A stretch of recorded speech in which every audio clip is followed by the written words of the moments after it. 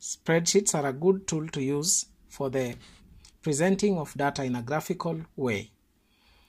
For that reason, one of the features in spreadsheets is charts. To put your data into a chart or to generate a chart from your data, you first highlight all your data, including the column headings. And in this case, I'm only interested in the names, the classes, and the scores. So after highlighting your data, come to the Insert tab. In the Charts group, you will have the various commands you can use to work with charts. I will go for a column chart, and in this case, I'll go for the very basic one, and once you point on it, already Microsoft Excel displays your chart.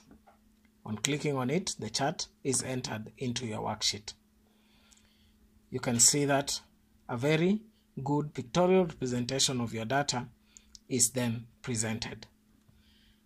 The elements of the chart can be edited. For instance, we can edit the title to represent what our data is about.